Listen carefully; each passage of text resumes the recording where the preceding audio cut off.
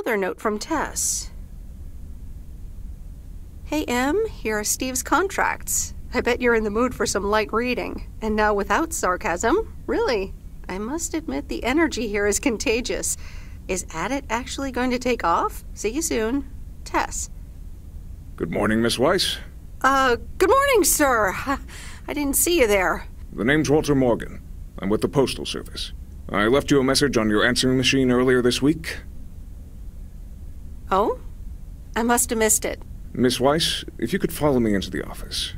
I'd like to ask you a few questions.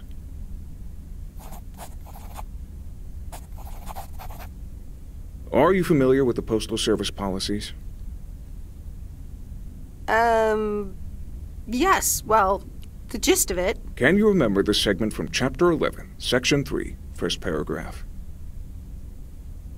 I'm sorry, that part seems to have slipped my mind. It says in Chapter 11, Section 3, first paragraph, and I'll paraphrase, it is forbidden to use Postal Service property for personal gain.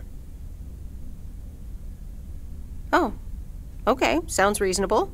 Miss Weiss, I'm aware that you've only just begun working here, but I trust that you do not take the responsibilities of a postal worker lightly. No, of course.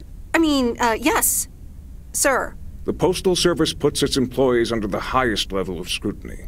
I advise you to answer the following 3 questions truthfully. A yes or no will suffice. Do you know Frank Coleman? Yes? Have you ever given him envelopes or received envelopes from him that weren't postmarked?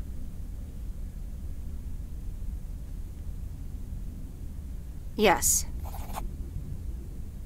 Are you aware that Frank Coleman wages bets on baseball games? No. That will be all. Thank you for your cooperation. What's going to happen to Frank? I'm sorry, we can't discuss personnel matters. Good luck with the mail today, Miss Weiss.